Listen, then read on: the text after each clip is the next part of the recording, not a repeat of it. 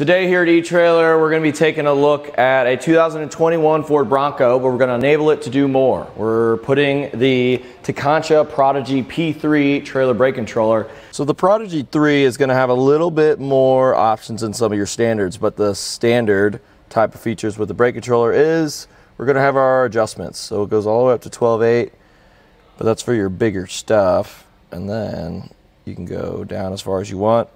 You can click OK right here. Then we have a little slider, which is on the bottom, a little bit different than before, but you're going to have that with all your other brake controllers, your manual override. These are the adjustments. But the cool thing about this one is, see this little book right here? Click it. We're going to have a bunch of different options. So let's go into display.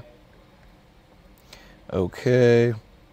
And we can go through brightness, we can go through contrast, and my favorite is color. So if you're going for like a specific type of look in your vehicle, we can cycle through all these and pick whatever color you think looks the best in your car. I kind of like pink, so we're going to go with pink, but then also we're going to have the brake type, and this is just going to say electric or hydraulic.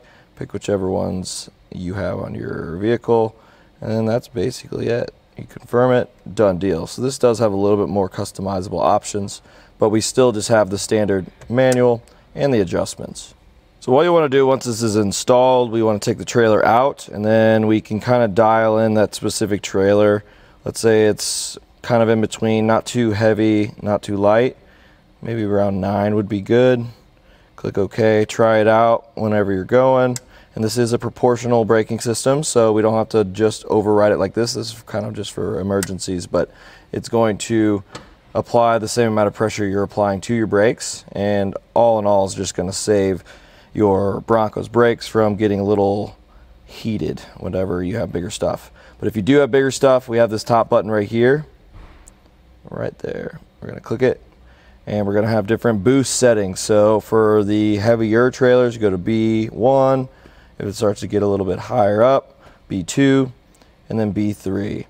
They have it all in the instructions, so it all just depends on what kind of trailer you will be hauling. I don't really think we're going to use B3 just because of the capacity we can carry with our Bronco, but just know the options are there. The Prodigy P3 is definitely on the higher end. It's got the big screen in the front. You have a bunch of different color options, which is cool, and big buttons.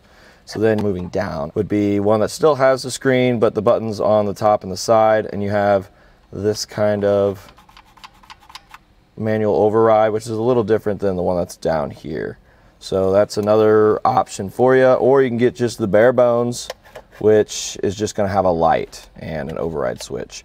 I like having the screen, and the fact that I can change the color of the screen is kind of cool, so I can kind of add a little bit of style to my vehicle. So I would definitely go with the Prodigy P3.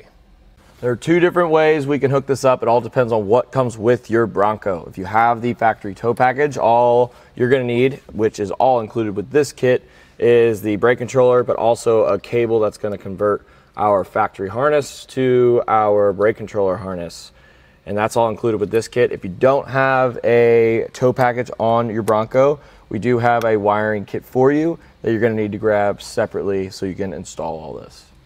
First, we want to find our wiring. So you just go underneath the steering wheel, closer to the center console. You just reach up there, and it's going to be stuck to a little bracket. So once you get it down, this is what you're pulling off. And then at first I was like, okay, this doesn't work. This doesn't work. Well, this is a dummy plug. You just push this in and pull that out. Here is the harness that you need for your factory tow package. We can line it up, click it in. On the dummy plug, what you can do is you can kind of pry this back a little bit, slide this out, and then you can put this on the wiring that we just plugged in, because that'll give it a nice little spot to put it in there to keep the wires out of the way. Now let's find a good spot for it. I like to take it out from the center, so I think with the bracket that's included, I think this is the right spot. It's kind of where I want it. I can see it, and it's not out of my arm's reach. So once you find your spot, you just want to make sure that there's nothing behind the spot that we're going to mount it, because we have to mount up this bracket. It does come with some self-tappers and some screws to mount it to the brake controller. So I'm going to do that. So you will need a small little tool right here, especially if you mount it right here, because it's kind of hard to get to. But an option around that is we do have another option. This is more of a permanent mount. The one right here, it'll snap right over top of it, so you can clip it and then unplug it and then put it in your center console or something. So you do get two different options with the kit.